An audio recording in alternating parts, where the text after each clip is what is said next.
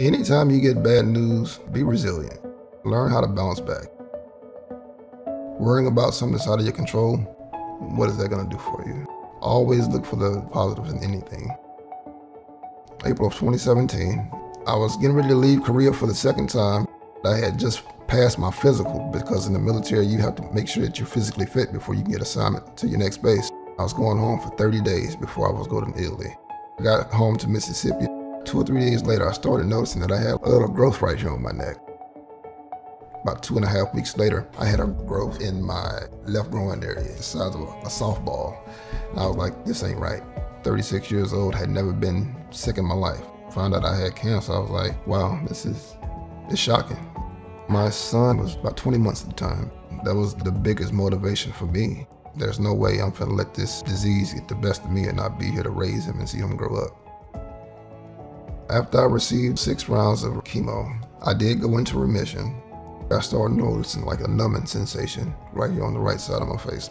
As time went on, it started getting worse to the point where like I couldn't even go to work anymore. I was at home every day. If I went into bed, I was on the couch. I could barely eat, I could barely open my mouth, and I was like, something's going on. My lymphoma had relapsed, and this time it came back as a tumor on my right trigeminal nerve. The second time it hit me a lot harder. I wasn't expecting it to come back.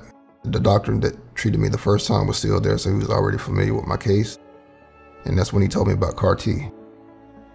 What did I have to lose?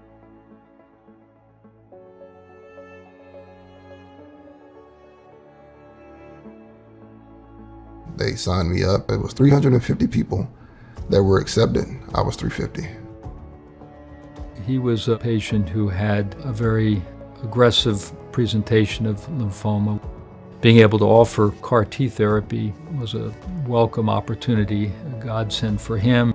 Dr. Rappaport, from the time I met, like a true professional. I can trust him. I knew I was in good hands.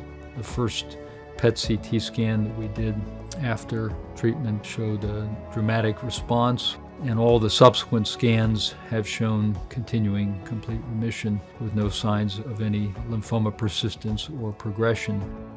The time that I have with my son, I'll never get that time back. I spend every moment that I can with him because I'm like, look, life is precious and tomorrow's not promised. I have one son. He's gonna get all of me. I'm like forever grateful for CAR T.